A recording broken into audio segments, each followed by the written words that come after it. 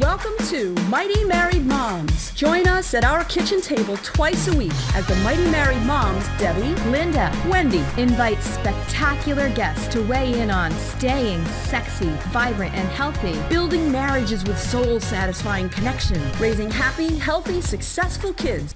Conversations with Mighty Married Moms will bring you closer to the life you really want. Episode 95. Today's show is brought to you by Deborah C. Owen, Family and Life Coach at youcanraisegreatkids.com. If you are tired of worrying about the choices your kid is making, or tired of the stress of constantly arguing with your kids, or them arguing with each other, then don't wait until you are truly desperate. Get the help you and your family need and deserve today. Connect with your kids with calm compassion. Call Deborah Owen at 978-835-4354. Hello, everyone. Welcome back to Mighty Married Moms. Today, we have the distinct privilege of speaking with Dr. Amanda Flowers. Dr. Flowers received her doctorate degree in clinical psychology with an emphasis on diverse and underserved populations. She's received over 30 scholarly awards while touching children and adults from all walks of life through her work at mental health and drug treatment centers, correctional facilities, hospitals, veterans organizations, research institutes, academic settings, business agencies, and churches. That's quite a resume. Yeah, I guess so. She grew up in rural southeastern Ohio, where she developed a passion to work with individuals suffering from mental health barriers, to research factors that lead to their resiliency, and to advocate for interventions that change their social challenges. Dr. Flowers has received numerous prestigious research grants and is the producer and host of Let's Talk About Health, where I was privileged to be a guest recently, which airs every Saturday at 10 a.m. on 1580, among other media appearances. And her website is dramandaflowers.wordpress.com. And Amanda, we are thrilled to have you here today. Thank you so much for being with us. Thank you. It's a pleasure to be here. It's exciting. Yeah. You've got quite a great resume, all kinds of things that you've got in your background and your past, and clearly have led you on your journey to where you are today. We would love to hear in just like a minute or two, what was your journey? How did you get to this position of being a doctor of clinical psychology? Well, it started out just as a child. I grew up in a rural community, and, sometimes rural communities are plagued with some poverty. And in growing up, too, seeing the hospitals, a lot of times when people would get sick, they would have to travel a couple of hours to get to the good hospitals. So just seeing things like that, I always thought, wow, I want to help people, but I want to be closer to help them so they don't have to travel so far. And then also just seeing in my family and how everyone bonded and came together. My mother was just a very spiritual person. I had a spiritual family. And then my father was a Marine in Vietnam. So although at the time I didn't realize it, he suffered from post-traumatic stress. And this kind of, troubled, he did really well, especially compared to some that I've seen, but it just bothered him all of his life for the things that he went through. And then, but my mom, stood by him. They were together all the time. He ended up passing away from lung cancer related to Agent Orange, but it was beautiful because before he passed away, he finally came at peace with everything. And just so all of it kind of combined is what brought me together to want to help other people, heal socially, psychologically, spiritually, just kind of blend it all together to be comfortable. It's good to live in peace and comfort. Yes. Right? Yeah, for sure. Let's dive right into some of these questions here. It's amazing. That's an incredible story, and I know that you have a lot to share on some of these issues, and we have a lot we want to ask you, so we're just going to dive in. In your practice, you work with mothers who are dealing with a lot of stress and depression because they're taking care of their children. They may also be taking care of their parents. That's stressful? Yeah. So what are some recommendations you have for any parent, whether a mother or father, to avoid this kind of caretaker depression or burnout or stress? Yes. Well, it's interesting. One of the all too silent health crisis is caregiver depression. About 20% of family caregivers, whether it's caring for just immediate family or caring for even extended family members if there's parents that are ill or even grandparents, aunts, uncles. 20% of family caregivers suffer from depression. And it's just in an effort to provide the best possible care for family members, caregivers often sacrifice their own physical and emotional needs. And so anytime a caregiver starts to feel, their eating habits start to change, sleeping habits change, if they're feeling, tired a lot of the time or easily agitated or, anxious or even irritable, or especially if there's, thoughts of death or suicide, and sometimes even headaches and digestive pains and things like that, that's the first step to go see someone. A lot of times we wait until things get to a really severe state before we go to see someone. But if your physical symptoms are starting to change, that's one of the things. And then two, with all of the stress, set realistic goals. And sometimes we take on too much, not realizing we take on too much, but just because that's what needs done. But sometimes if we just look at everything we have to do, break it down into larger tasks into smaller ones, set some priorities. And sometimes, everything's not going to get done. So just do the things that have to get done that day if you're not feeling well, and save the other things, to the next day. Being around positive people and confiding in someone. Let your family and friends help you. A lot of times we don't like to ask for help, so we need to let people help us. And then make sure we're engaged in activities that make us feel better, whether it's recreational activities, whether we join classes or support groups. And remembering, keeping a positive attitude and self-help. If we have negative thinking, replace it with a positive thinking. Okay, so we're done. I mean, that was that was it, because we give our audience some real key takeaways, right. And you just went through them right in a row. Okay, set smaller, more achievable goals. Choose to hang around with positive people so you can have a positive attitude. Let people help you, and do activities that make you feel good. I mean, that's wonderful. Why is it so hard for us to let people help us? Mm-hmm. Yeah. Do you have any insights? Well, I think we want to be superheroes. Yeah. And a lot of times we don't want to bother other people, especially as women. I mean, men are the same way too, but especially as women, we feel like we don't want to place other tasks on other people, especially if they look like they're busy people. So a lot of times we want to be superheroes, and we take on a lot of obligations to do it ourselves. We look at other people and realize they're busy too, and we don't want to overburden them. We would rather take on the brunt of issues ourselves.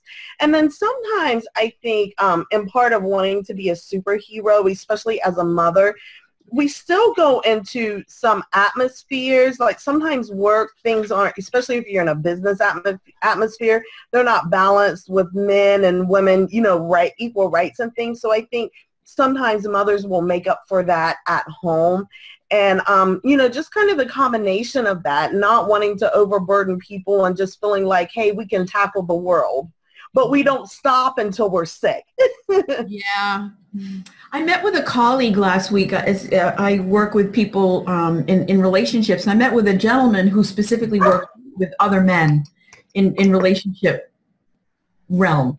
And he said one of his key messages to the guys is, if all of us learned how to ask for help, 90% of the world's problems would go away. Because all of us on this screen right now, people listening, men, women, whatever, we know that if a good friend or somebody that we cared about called and said, oh my goodness, something horrific just happened, we know that we would drop things and go, oh, excuse me, I gotta go. Yes. That drive to go help somebody is very, very present. Yes. Most people with some modicum of mental health. Yes. So what is it that makes us think that, I know I would go help Linda, but Linda probably wouldn't go help me. I mean, that's just weird thinking. So if we learn how to ask for help and trust that most people are going to come through on some level, a lot of volume on a lot of distress would be turned down. Yes. It made great sense to me. Yes, absolutely. And I was talking to someone the other day about faith too. Just even having faith and believing great things will happen for you. Sometimes it's so much easier for us to believe that for other people than it is for us to believe that for ourselves at times. It is, absolutely. Absolutely. Where does that come from? It's, I think just sometimes we don't realize we have low self-esteem. And a lot of times, and it depends on each person. Sometimes people's backgrounds, especially if children grew up with different types of trauma as adults, it's hard for us to believe that, good things can help us. Sometimes even just adults, if we are stressed out, we could have had the perfect upbringing and the perfect life. But if we are stressed out, it distorts our thinking. Distorts our thinking. Mm-hmm. And even just a little, a lot of people don't realize when we become depressed, that's kind of on a continuum. A lot of people look at it like you have to be clinically depressed with a diagnosis for it to impact you. But sometimes if it goes just a little to the left or a little to the right, and even with grief and things, that will just throw you off. So your thinking is a little off kilter. So sometimes it's just that the stress will make us not think clearly. Yeah, and who wants to let it go on for so long that you're clinically diagnosed, right? Yeah. I mean, we don't want to let it go on that long. Let's fix it Stop sooner. it. Yeah. Yes. And I think where a lot of people run into problems is you're busy as it is. So then we don't take time to take care of ourselves or time to go see a doctor until we're at the point we just have no other choice. Mm-hmm. And you know what, Amanda, that goes right into the next question, which is, we have rushing around to drive children places, and we have meetings that we go to either for work or for community organizations. We prepare meals and doing grocery shopping and cleaning the house. And Yeah. and to be fair, fathers have their list of things that they do, and couples work out, which ones the wife is going to do and which ones the going to do, and hopefully they at least balance a little bit. So what advice do you have for women and men who are trying to balance all of these different responsibilities and still have fun and be happy? Yes, well, I have to giggle as I do this because everyone laughs at me. Make a schedule for everything. And nowadays we can put schedules on our phones, on our iPads. We can use the old-fashioned calendar or have a planner. But whatever it is, I tell people a lot of times color code it and start from the time you wake up in the morning until you go to bed at night. But all the things that have to do with just taking care of the house, maybe color code them in purple. And if it has to do with the children, color code them in green. If it has to do with work, make them blue. And kind of it just adding the color makes it easy to gaze at it and see what you're going to do. And I tell people too, have your whole family on a schedule. And we know just even from raising babies, we need to put babies on a schedule immediately to get them balanced. But we can carry that on out through our lives. And not that we're telling everyone what to do all the time, but if people, have appointments, put all their appointments on there. Make sure that, schedule in the homework time, have that in a schedule, even your bills, put your bills on a schedule, which days you're going to pay them. And don't forget to schedule in time for things that you enjoy. If you like visiting friends or going to dinner or a movie, schedule those things in as well. And then I tell people too, it's really important if you're taking care of everybody else, you have to prioritize yourself because you will not have the energy to take care of everyone else if you have no energy. So even if that means putting cooking on the schedule just to make sure, a lot of times we forget little things like that, and then it's like, oh no, I got to squeeze in cooking here somewhere. So even if you schedule out the time for that, and schedule out time for exercise, and then, as we place everything on to-do list, set boundaries and limitations, and remember, everyone in the family works together. So bounce off from each other. Partners work together. You're in this together. And then one of the big things that I see with people is you have to know when to turn off work. a lot of people bring work That's home. so hard to do. It is. Yes, yes.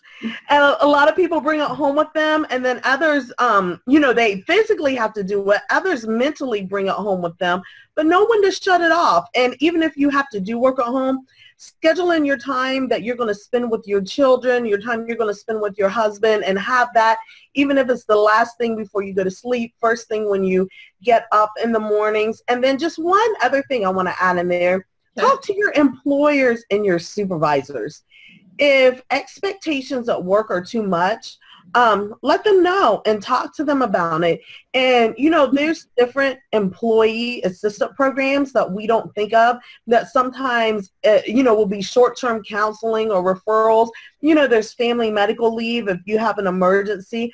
Sometimes employers, because most people are good people. We have some employers that might not be so nice, but most people are good people. So they may be able to at least sometimes work in some flex time with you, or telecommuting from home, or even job sharing responsibilities. And a lot of times we forget to talk to the employer, but that's a really good place to start with balance as well. Right. If you don't ask, it's a no anyway. It's a no anyway. Yes. Yeah, that's really interesting that you bring that up, because I think that people think, oh, you can't ask. I'm not worthy of asking. I'm only the employee. Yes. Self-esteem thing, right? I think you're right. Most employers, most people are good people. Yeah. And if you went and said, I really need this, how can we be creative and work this in for me to make a big difference? And this is why, I'm sure most employers would do it. I mean, more people are doing that now. So I think it's the current climate as well. And I also think this is great. It's great to hear you say that, scheduling everything in. What a great thing to teach your kids. Right? Yes. Right? Yes. They always say if you don't know where you're going, you'll surely get there. Right? If you don't know what's important, the most important things you want to have happen in your day, if you don't plan that out, they may not happen. That's what happens, right? A day goes by, a week goes by, a month goes by, and you start to feel more chaotic and more out of control. And, yes. So these are really great strategies. Right. Writing everything down. And I would schedule big blocks of rest. If I was making a day schedule, maybe not big, but I would definitely, I've heard that is you need to block out and say, and if especially if it's a family calendar, this green square right here, that's Wendy time. Yes. Whatever. You know what I mean? And it's just as inviolate as if I was saying it's homework time or whatever. And stick to it when you block it out too. Yes, stick to it. That's true. That's true. One of the things that I know that's important that we've spoken of is that how couples with their various hats, again, everybody's going in 6 directions, and they've got kids, and every year, there's more things to do, more soccer games, more responsibilities, more extracurricular. How does that couple put themselves on the agenda to continue to build that bond and maintain that bond, that loving bond, because those kids eventually will leave the home and they'll be there by themselves together. So how do couples, do you have any suggestions on that when things get chaotic? Yeah, so first of all, couples have to make sure that they have time to focus on one another every day. And it just set out, again, scheduling that block of time. And that block of time may be just 15 minutes that I know, if nothing else, we're going to have this 15 minutes before dinner, or this 15 minutes after the kids go to bed, to always share heart to heart and face to face what happened in their day. And while the kids are at school, if there's a way to schedule lunch together, once a week even, and put this on the calendar and make that a definite appointment. It's something that cannot, be broken. And cultivate common interest. A lot of times spouses have different hobbies, but find something that you enjoy doing together. And, it could be just as small as, finding a book that you like and reading your book together, and, just discussing the book. And then I always tell people, if you're reading a book that has a movie to go with it, after you talk about the book, watch the movie together and then compare them. And love letters, writing love letters to one another and reading them, and even, you know, incorporating them in a journal or a wooden box, something to look back on later. And one key thing that all couples should do is have a regular date night. And then some say, how do I get out at night because I have my children? Well, if you have a relative nearby, that's helpful. But if not, find friends. Swap babysittings with friends. Maybe one night they'll keep your children, and, you know, and you can switch back and forth. But one thing that people don't think about is we can sometimes be creative when the children are actually in the house. And we think, oh, we have to be creative when they're asleep, but set them down, have them watch a movie, have them do something, and be creative. Set up your own dinner, and then, you know, in a different room, or something special that you're doing that the kids are watching what they're watching, and they could care less what's going on. And sometimes we can get away with things like that. And one of the things I tell people, especially if they're spiritual people, you know, read your spiritual books together, pray together. And, you know, this really brings people together for bonding as well. And then, of course, we always know if you can get away for weekend vacations and things like that, you know, do those as well when you can schedule them. A lot of times there's, you know, hotels or bed and breakfast, even campsites and stuff close to where you live. So that doesn't mean you have to travel far away, but just something that you can get a night or two away when your friends will help you watch your kids. Yeah, and that's the scheduling thing. You put that on the calendar, a weekend away in November. I'll be looking at my calendar and can't wait the minute. Even that little mini vacation every day of thinking about the vacation. Yeah. Yes. Really kind of a neat thing to do. I'm sorry, go ahead. No, I was just going to say, I just really love all of these. They're very practical, right? Practical suggestions that you're giving. They're nothing like that is going to take this massive amount of effort to do. But as they say with a baseball player, right? If you hit one more out of 10, right, your batting average goes up a smidgen. You know, you can be in the Hall of Fame, or you know, yes. whatever it is, right? So in a relationship, just that little extra tweak. A world of difference. Totally. Yes. And I think it's so easy for us to overthink things. When it comes to like this, sometimes we just think too deeply and overthink them, especially if we're women. We love to think about stuff like this too. And, you know, just keep it really simple and simplistic, and, you know, and sometimes making, you know, putting a lot of planning and thought and scheduling into it, it's fun, but sometimes it's just the small things that we do that can just make the world of a difference and take a lot of the stress and, you know, the hectic off from our day. I found 3 hours in a day. Wow. I found them? How? I haven't done it yet, so I'm lying a little bit. I got this newsletter from a guy named Brendan Bouchard the other day, and other people may know that name. And he said he has taken a new habit. He takes off 90 minutes of screen time before bed, no screen, for a full 90 minutes before he hits the sack. And when he gets up in the morning, it's a regular alarm clock, and he doesn't look at his screen, any screens, for 90 minutes after waking up. Wow. That's 3 hours. Can you imagine how much face-to-face time you could have with your sweetie? Yes. And those two key times? Yes. When you check in your email or whatever. For me, I'll speak for myself, check an email or whatever. Yes. That's a lot of time, 90 minutes off of the screen of it a day. It used to be TV. It used to be TV anymore. No. It's computer. Yeah. Right. Right. So I thought that was really key. Like I said, I haven't incorporated it yet, but I'm very conscious of it. Know where to find it. Yeah. Yes. And it's interesting because it's so, when we get into our email, or even if people are sending messages on Facebook or whatever it is, it's so easy to say, oh, I'm going to respond to this one. And then 30 minutes later, you're still caught in responding. Yeah, so true. What's really Facebook? True. No, I'm kidding.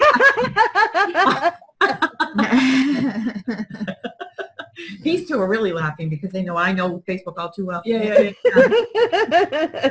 So time, unfortunately, I know we went out of time, and so many practical tips. I mean, we try to give our audience good tips every week, and boy, we're just exploding with them. Hit this out of the park, Dr. Flowers. Yes, definitely. Amanda, why don't you tell us where people can find you, anything that projects that you've got coming up, tell us about your radio shows, anything that you want to share.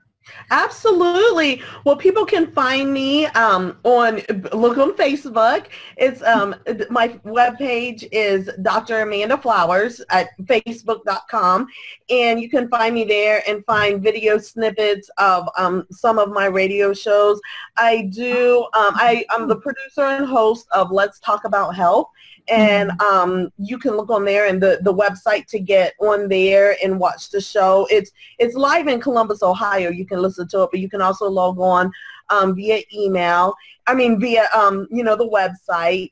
And then I also have a couple of other blog talk radio shows I do through Black Satin Radio. I do speaking engagements, so people can email me at dr.amanda.flowers@gmail.com, and then also my webpage, Dr. Amanda Flowers @wordpress.com. People can look up there and see different information that I'm doing, the types of speaking engagements I do, and things like that. Terrific. Great. Well, this has been such a pleasure to have you with us today. Thank you so very much. Yeah. Thank you. It's been a pleasure also. Yeah. Well, everyone, signing off for Mighty Married Moms, I am Debbie Owen from YouCanRaisegreatKids.com. Linda Tighe from allwellbreaksloose.com. And Wendy Williams from connectagain.org. And we are thrilled that we can have Dr. Amanda Flowers with us today, and we look forward to speaking with you some more, audience, about what we've picked up from this today. And please, we would love to have you leave us a rating and a review on iTunes, and share this with your friends, because if you picked up anything valuable today, they're going to want to hear about it too. So thanks, everybody, and we will see you next time. Bye, everyone. You. Thank you for joining us for this episode of Mighty Married Moms. Tune in twice a week on Mondays and Thursdays to meet fascinating and inspiring guests who will help you create the life you've always wanted.